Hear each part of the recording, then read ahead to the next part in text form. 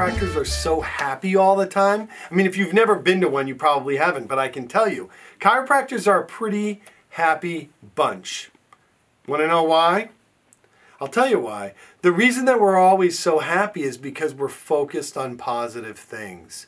Even though we do a little bit of damage control and help people feel better, our focus is always on how do we help optimize this person's experience of their life?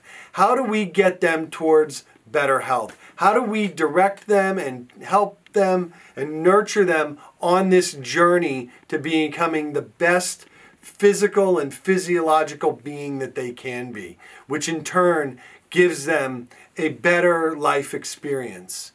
That's the question that we ask. We're not like some doctors who focus more on treatment of disease and the diagnosis of that disease. We're lucky. We're in this place of better health, moving towards great, great things. And that's why we're always happy.